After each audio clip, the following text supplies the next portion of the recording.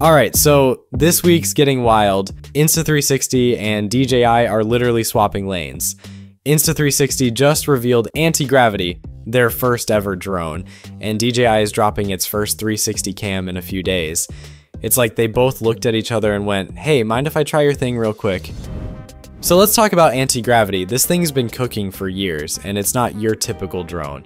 Insta360 says it's meant to redefine aerial exploration and storytelling, but in plain English, it's built for creators who want those cinematic, reframe everything kind of shots without needing a film crew or a pilot's license.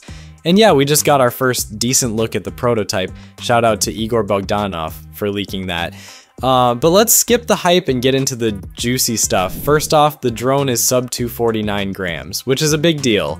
It'll shoot 8K 360 video, so you're getting a full wraparound of everything around the drone. You can spin, zoom, and reframe later however you want. It's like having a floating camera crew with you at all times. Design-wise, Insta360 is teasing world's first 360 in drone tech. And the design already stands out as something totally different from anything we've seen in DJI's lineup so far. There are also twin sensors up front, likely for obstacle detection, so it won't faceplant into a tree mid-flight. Now here's where things get really interesting. There's a large metal heatsink with a cooling fan inside. That's super rare for drones unless you've got serious onboard processing going on. That's probably for the 360 stitching on the drone itself without needing to offload anything to a PC.